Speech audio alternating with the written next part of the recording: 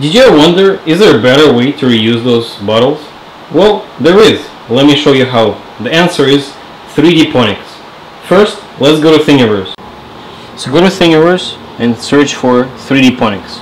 Once you find 3Dponics free hydroponic system, just download the files and start printing. You can find easily labeled files such as drip nozzles, conduits, silencers, and etc.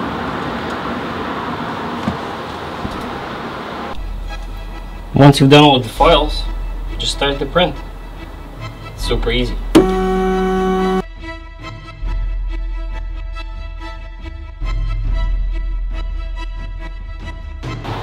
Okay, so by now you have successfully printed the 3D printable components and sourced the rest of the parts. To get the list of all the parts, please take a look at the description in the video and go to our website 3dponics.com. Here's a list of the components you need. Recyclable plastic bottles,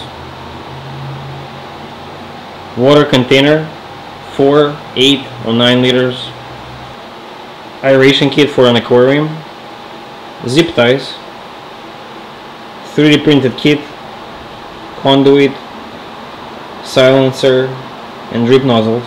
You also need some tools such as scissors, knife, and hole puncher. You also need additional tubing, a bamboo stick. You will need hydroponic growth medium such as growth stones, or you can go for cheaper alternative such as basic aquarium stone. And in the local gardening store you can buy some tomatoes or other plants. For this example we bought some premium nourished tomatoes, but I think they'll do really well in 3Dponics. So let's put it all together.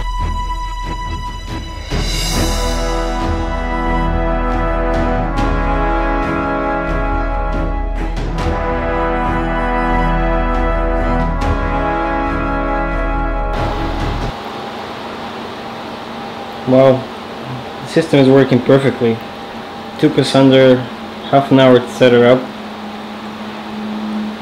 Soon we're gonna have lots of tomatoes.